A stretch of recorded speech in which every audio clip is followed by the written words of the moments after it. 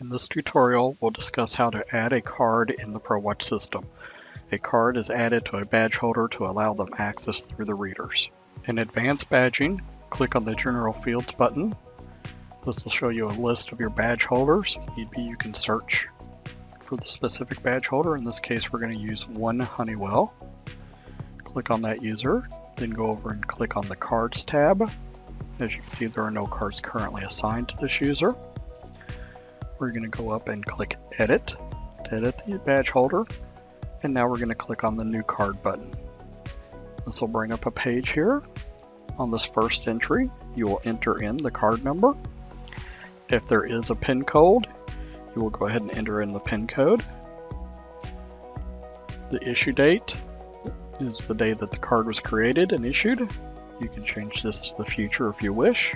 And the expire date is a default expiration date for this card. Again, this can be changed if you wish. For the company, please select the company that contains the clearance codes for this user. In this case, it is an employee. We're going to click Employee.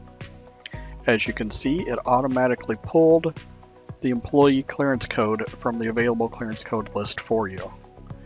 For the card type, choose the appropriate type of card. In this case, it's a standard employee. And for the card status, we're going to set it as active. Now we'll go down here to the bottom and we're going to click Add Card. This now added the card to the badge holder. As you can see, here's your information over here on the right that we completed. Down here it shows you the card number in green, showing that it is active. If you expand this, it'll show you any clearance codes that are assigned to the card. The same as if you go up here to the top, expand the card, it'll show you clearance codes. If you wish to, you can expand the clearance code to see exactly which doors fall under that specific one.